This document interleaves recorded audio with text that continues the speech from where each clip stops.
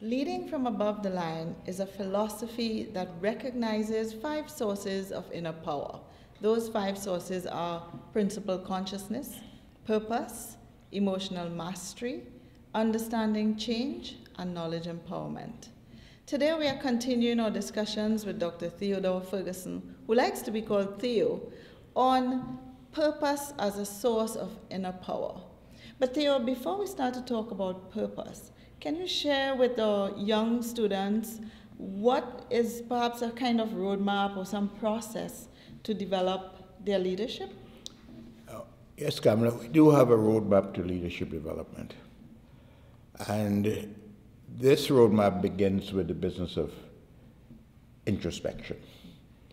Introspection as a way to help you to better understand yourself, to help you discover your strengths and also to discover your weaknesses. Because if you think you're perfect, then there's no room for development. One of the problems we have in trying to do this work, we meet a lot of people who think they are okay. They have arrived.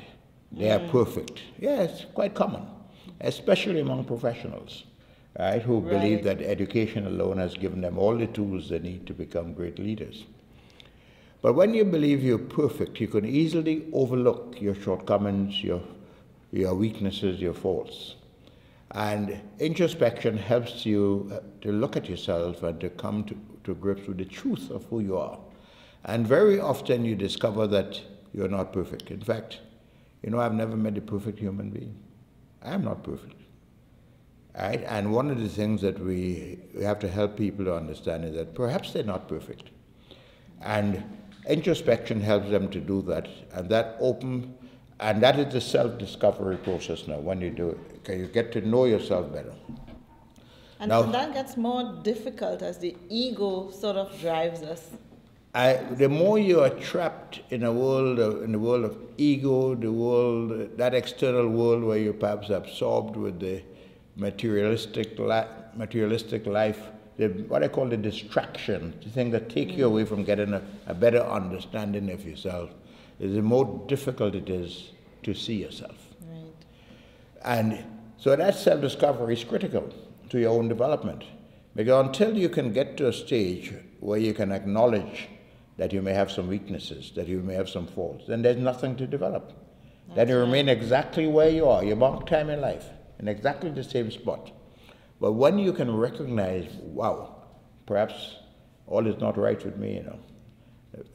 I do have some weaknesses. I do have some vulnerabilities. And that is what opens the door now to self-development. So what am I looking for? I'm looking at the way I think, the way I feel. When I look inside, what am I looking for? Contradictions in your behavior. Okay. Contradictions in relation to what you know is right and what you should be doing and what you're doing. And they're going to come at you very quickly. Once you look inside, you're going to sense it, you're going to feel it. Right? And once you realize that there is work to be done, then that is what opens the door to self-development. Because that gives you, wow, I need to do better than I'm doing. And then once self-development now, this is where leading from above the line can really help you. Okay? This is where the 5 sources of power comes in. Okay? Those 5 sources of power helps you now to be able to grow yourself, develop yourself, strengthen yourself so that you make better decisions in your life. And when you can strengthen yourself internally, you're going to project a new aura. You know? You're going to people are going to see it on the outside. So you feel differently. You feel differently. You appear differently to others. You are much more in control. You are much more confident. You are more relaxed. People can spot your honesty. People can spot your fairness. People can deal with you in a different way because you project certain characteristics now that are much more positive because of who you are internally. So, and when you can project those positive characteristics, we say that now you have a more positive leadership aura. An aura that can win the respect of others. An aura that can win the admiration of others. But Theo, isn't there some truth that we can also develop these things you talk about, this confidence, this honesty, and just show it without looking inside? Kamla, you hit it. That's such an important point you're making now. because we understand the importance of having a positive leadership aura. As they say, looking good. Looking good. Right. And sometimes we set about now to look good, but we do it in a superficial way. That's when we begin to tell lies about who we are. Okay. Right. So we pretend to be. We pretend to be honest. We pretend to be fair. We pretend to have to be confident. And you come out there and you talk loud and you dress up in a nice outfit with your power tie and your power shoes suits. and power suits and all of that, as though that is who you are. But that's a lie. That's just a gloss on the outside. You know what people really look for in a human being? Is what's on the inside. And when what's on the inside can project itself truthfully on the outside, people see you very differently. That's when people really respect you and admire you. That's when you have a positive leadership aura. And that is what's going to win your leadership. That is when you are more likely to attract followers, because people see something in you that is special, and they want to follow you, they want to be in your company, they want to listen to you. You become a person of And how does truth this and now wisdom. relate to what we expect leaders to be doing great things? How does this introspection process and development of these sources of power, looking as a person, as a leader, how does this relate to building a greater society? Well, every individual comes into the world to do something unique, something special. That is purpose. And when you can discover your purpose, it gives you an opportunity now to make a contribution to the world around you in a way that you can help change the world. And great leaders, the great leaders of the world are people who have discovered their purpose, people who knew why they're here in this world and who were prepared to risk their life just to do the things just to fulfill that purpose for which they're here.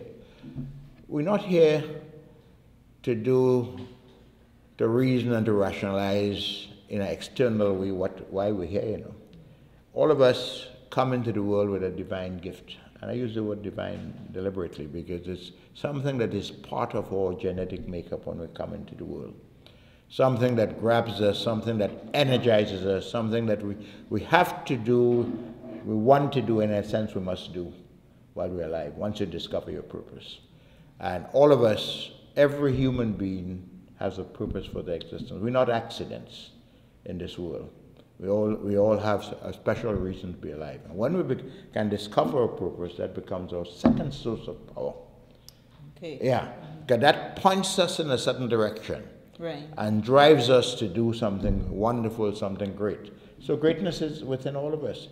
Not necessarily in the same way, because we're all different. Right. Some of us are called to become great political leaders.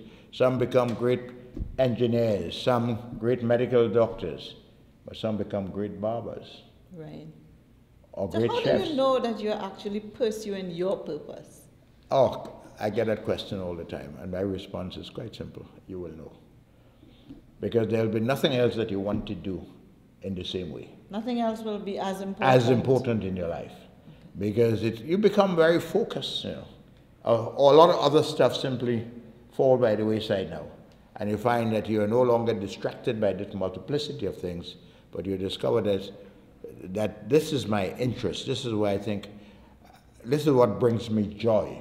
Right? Purpose brings you a sense of joy and togetherness and happiness and so on. And you want to do it. And that's when you can risk your life just to fulfill your purpose.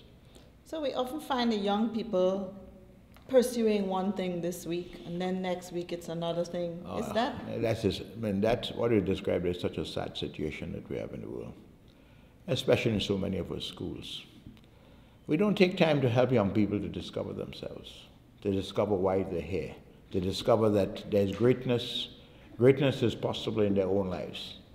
But more often than not, we simply put them through an education system, and we stuff them through it and say, graduate, get a certificate, and find a work. Or in Trinidad, we say, find a work. Yes. Get Find a job. And so many people end up in jobs bored and miserable. I wonder how many of the people that we're talking to are already discovering that. They're in a job doing something that they're not interested in, but they need the money at the end of the month. So they feel they have to continue to be in the job. Or they're forced to sort of grow up before. Yeah, correct. Or the job may have status, social status, but you don't like it. And I've seen so many people remain trapped in jobs or following careers that they're not interested in, right up to retirement, miserable, and they spend most of their life grumbling, wishing for something more. And too much of our humanity live in that state of misery. It's time for more people to wake up and discover that there's much more that they can do in their lives. Right? Life is not just getting a work and getting a good salary. It's a lot more than that. I do see in so many organizations that people are not doing the job that they would really like to do. You know, how does an organization treat with that? It's not difficult, you know. I've had the experience of building an organization once, albeit a small organization, but one of the things we did in that organization was to take time to understand all our employees when they come in. Chat to them and get to know their interests. Because very often their interest has nothing to do with the certification that they come with. Right. Right? But yes, they're qualified in this, but there are people who end up in university and doing programs for all kinds of reasons, other than their real interests. So, and when you start talking to people, and you can build a trusting relationship with people, they open up to you. They start to share with you their real passion in life and what they want to do. And when you discover that now as an employer, you have a responsibility, a moral responsibility, to help guide that individual towards their true purpose in life.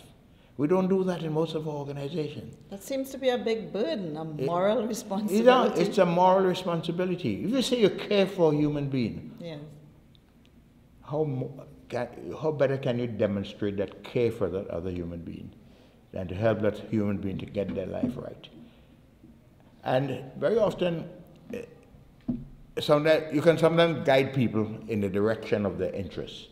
And you do this in simple ways. You get them to go and do a course on something that they're interested in. You send them here. Go and talk to somebody there. Have a chat here.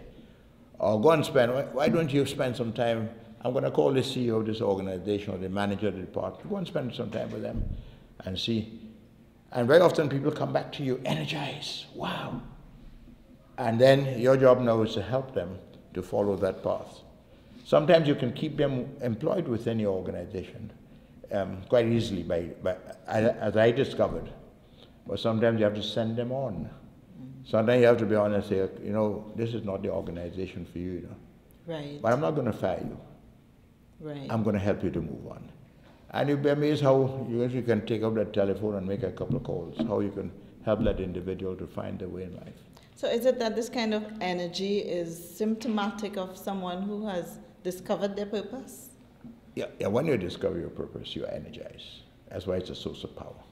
Because there's something that brings you up. When you get up in the morning, you're happy, you're glad to wake up because there's something to do. You're glad to get out there in the traffic and drive. And you don't see the traffic now because there's something wonderful that you have to do during the course of that day. And you get a state of energy that transforms you from a lethargic state, and you get into a hyper state. And a lot of kids don't like to read. A lot of people don't like to read. Yeah, that's right. You help somebody to discover their purpose, and now they need knowledge to fulfill their purpose. Reading is no longer a problem, You don't have to push them. Yes, it's what the schools call interest. Yeah, reading along your it's something interest. that they discover. They need the information, they need the knowledge. And that kid will transform from being a non-reader to be an avid reader because they've discovered something. And I'm talking from experience in my home, my children. I've seen it. Okay. Yeah. So many of us live our lives, and I'm sure many of us feel that we have not yet discovered that passion for whatever it is we're doing. Yeah. When does one actually discover this purpose? Well, I'm going to say never too late. Never too late. Never too late. So it varies throughout. Yeah. I've met people who worked in organizations or in the public service for a whole life, and they're retired. That's typical. Yeah, and on retirement, they have a bit of freedom now to do what they want, and they can pursue what they love. And then they come alive, they become children again in the world, energized, and they go on to have great lives and great careers. So it can happen late in life. But of course, it'd be wonderful if it can happen in early life. But we, the adults in society, must understand that purpose is real. And we must now take time to help the younger ones. Like in the organization. Organizations can do it, but it starts in our homes. Teachers can do it. Help the younger ones to discover their purpose in life, why they're here. Because let me tell you, it's a tremendous source of power in a human being when you can discover your purpose. But to help another human being, you must first discover it yourself. Because that is when you're going to really know what this thing makes sense. So you can then now share with others energetically because you yourself have had the experience of discovering your purpose. So also say it's not just for the kids, but the parents. It's never too late for parents in a home to also discover their purpose as a way of helping their kids to find theirs. Now, is there a link between purpose and principle consciousness? Are there some principles that always underpin our purpose? Truth. Purpose is always about making a contribution to the society around you. It's never selfish. Is it ever negative, doing harm? Purpose is never negative. Because it's also part of it's a divine calling. A divine calling can't do you any harm, you know. But what about harm to others? No. It's always about making a positive contribution to society. And a lot of the evil people of the world and in our societies are people who are astray. They haven't discovered the beauty that they have within as yet, and they have misdirected their talents and their intelligence in an area that is really reflects greed and selfishness or power. So whatever they're doing does not reflect the principles that we shared in principle consciousness. No. Yeah. But other thing, to go back to the question of parents and teachers, you know, and employers, you know, nobody can determine the purpose of another human being. So many parents want to tell their children what they should be doing. Tell their children. When I was at a lecture at the university, this is one of the sad things we had to deal with. We get a lot of kids turning up who had no idea why they're at university. We try to talk to them, and they say, well, the teacher tells me I'm good at that, go and study that, or the parents tell them that's the only thing I'm paying for, I'm not paying for anything else, go and study that. As though parents have access to what the kid has within. See, purpose is something that is revealed from within us. So purpose is only available to you as the individual. Nobody else has access to it. But we can see some indications of potential. Yeah, you can guide, you can ask questions of your kids. You see, you know, with our children, one of the biggest mistakes we do is spend a lot of time talking to them. Or some people say yapping at them all the time, telling them what they should be doing and how they should. We don't take time to listen to them. You know. That's right. But if we take time to listen to our children and to build a trusting relationship, we're going to hear a lot of things. But if we decide who they should be doing in life and so on, they never tell us they're really interested. Or if we make a lot of negative comments about certain things, and they say, well, my parents feel so about that, I'm not going to tell them. They keep very quiet. But none of us has got access to the purpose of another human being. We have to learn to listen and give them a chance to develop. Let me give you a story. I had a young man, I was at the university at the time, turned up one day in my office, looking totally lost, and he sat down and he said, Doc, I'm not even sure why I come to talk to you, but I just feel, I don't know why I'm here. And so we got chatting So, and then he said, oh, I say, I'm here because my father told me that's the only thing he's willing to pay for. And that's what you must study at university. And I felt so sorry for that young man, instantly. I saw he had no interest, no passion in it. So we got chatting. And I started to find out what his real interests were. And he looked at me and he said, you know, if my father really knows what I want to do, he will kill me. You know? Oh my goodness. Those his exact words. He said, I want to be a rock musician. He said, that's what I want to do, but I don't dare. I remember the very tragic movie, Dead Poet Society. Story of a child who wanted to do something very different from what his parents wanted him to do. And I could give you stories of dozens of kids who ended up at university trying to study certain things and they failed out because they had no passion for it, no interest. And it's only after they fail out and the parents give up that they had a chance now to find themselves and do what they wanted to do. I have a story of a young man who went to do medicine. You know how we are obsessed with our kids becoming medical doctors? Doctors, yes. Doctors and lawyers. And unfortunately, our medical schools and our legal schools got loaded with a lot of kids who are not interested in those subjects. Right? Well, this guy who went to do, parents sent him to do medicine. And he was bright enough to complete the program. So he actually completed. And he came home and he said, hi mom, hi dad, I got something for you. And he presented them with his certificate. He said, that's for you.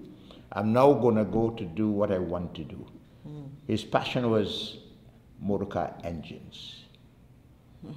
He went to become a motor car mechanic. Very different area. But he became a doctor at motor car mechanics. That was his field, that was his passion. Very successful.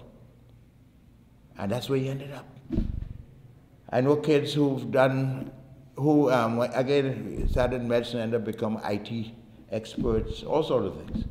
So we have a lot of misplaced people in the world, misplaced by us adults, you know, very often parents and teachers. And one of the messages I want to send to the young people who listen to us today in the area of purpose is that you have to take time, they have to take time to look at themselves and discover what it is they truly want to do. And to find the courage now to pursue it, because that is going to be the source of greatness. That's right. They're not going to find greatness elsewhere.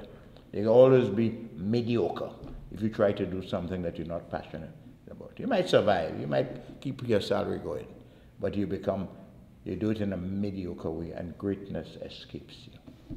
And leadership escapes you. Of course, because purpose takes it to the top. People admire, wow, I love this guy, and I love the confidence and the passion that he throws at his work. When the great leaders like Mandela and Martin Luther King and Mother Teresa and Gandhi, that's one message we must learn from those lives. They found their purpose, they found their calling, as we sometimes say, and they pursued it with passion. That's right. And whatever your calling is, you've got to pursue it with passion. Is it then a moral irresponsibility to not pursue your purpose? Of course. It means you come into the world with a gift. You've been given a beautiful gift to share with the rest of humanity, and you're not doing it. That is being irresponsible. You are shortchanging the rest of humanity by not sharing the gift that you have. And so we would encourage all our young people to share their gift, share their purpose, develop themselves. Discover it first. Discover it first, and then share that with the rest of the world. Thank you very much, Dr. Ferguson. Thank you very much.